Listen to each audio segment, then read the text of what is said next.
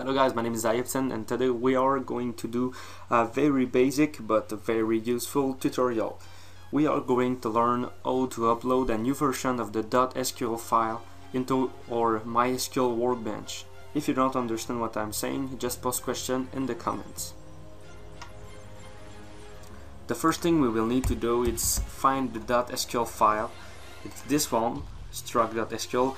If you're not using the trapped version, it will be database.sql.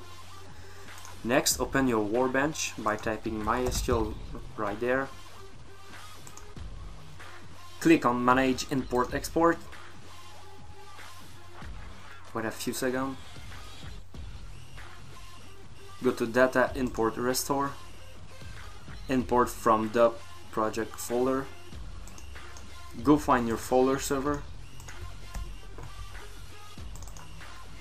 Press OK. Start import. Close this.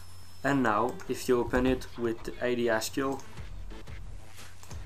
you have the new database for MySQL. Thanks for watching, and if you have any question, again, just post them in the comments.